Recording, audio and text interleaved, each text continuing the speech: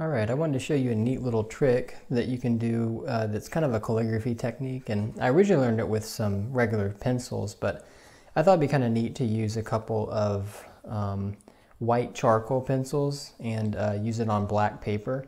But it can also be replicated on, of course, white paper with pencils that have the usual kind of lead.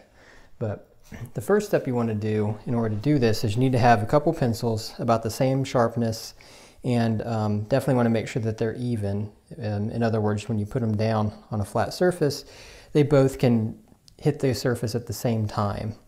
So what you want to do is you want to make sure that they have remained flat, just like that. And then you need a rubber band. So I'm going to take this and kind of keep it as straight as I can, and then take the rubber band and wrap it around the pencils, just to kind of make them stay together. And the best thing to do is to make sure that you wrap it close to the tips, because this is where you don't want it to separate. Now if we look, it looks like they're a little bit separated now. This one's a little bit further than that one. And when I put it down, I can tell that too. So I'm just going to slightly pull on this top one to adjust it and make sure that it's looking like I can pretty much touch them at the same time. And it is. So I'll start with a regular black sheet of paper and then show you what I'm talking about.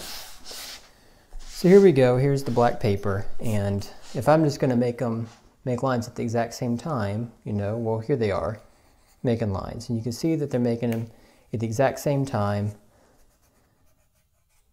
And so how can you use this for calligraphy? Well, it's kind of neat, because what you want to do in order to use it for that is you're going to want to keep it at sort of a 45-degree angle. So I'll make this straight in the camera so you can see what I'm talking about. Here's a regular, if I'm writing or something like that with pencils, but then I'm going to make it kind of at this 45-degree angle coming from up top here. And so if I start here, I'm going to want to combine the lines as if it's a single line and move a little bit down and up and all that sort of thing. So the lead broke at that time, but we're going to make it a little bit better the next time. So again, I can go down and up, sort of like that. So you can see that I can go down on a similar line, up again. And it takes a little bit of practice to get used to having them line up. But again, you can go down, up, down, up, down, up. And you just kind of get used to having them connect with each other.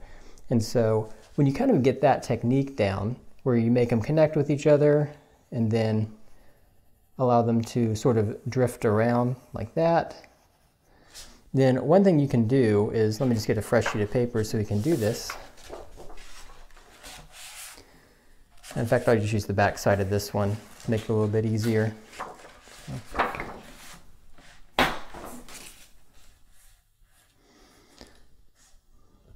All right, so let's say you wanted to do the letter A, right? And we'll do the Unicall font for A, but essentially I'm going to go up, combine them, and then down evenly, and then up again to combine them. Now this is just the regular bar of the A, and then I'm going to go down and around, and there we go, almost connected. And there's a regular A, and you can see that it kind of had this almost 3D effect. And don't forget, you can also do this with, if you have sharpened pieces of chalk and you want to do it on a chalkboard, you can do that too. So let's say you want to do, I don't know, a B. We'll just kind of go through some of the letters of the alphabet.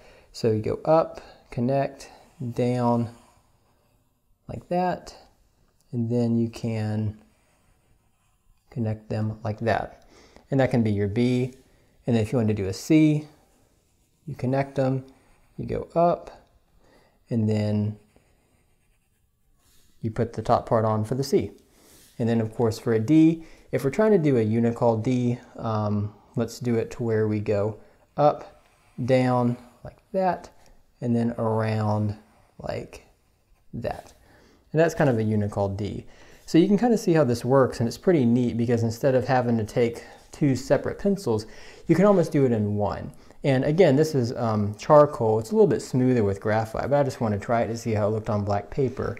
So let's say you wanted to do a word, I don't know, because you kind of get the idea already of how it works. And of course, as you're working with calligraphy ink, what's going to happen is you can't actually push with calligraphy ink, you can only pull and drag. But when you're using stuff like pencils or pens, you can do it in any which direction you want to. I tend to still just want to drag instead of push, just because I'm used to doing it with pens. But let's just say I wanted to write down, I don't know, some sort of a, let's say Tolkien or something. So there's this is going to be a T. Charcoal is misbehaving a little bit. Here's the O. And then we want to do an L. And then we want to do a K, which is going to look just like an L at first. And then you can do, and there's your K.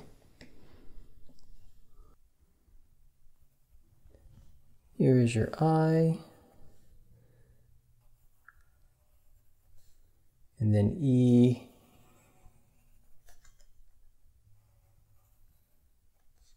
And then, of course, N.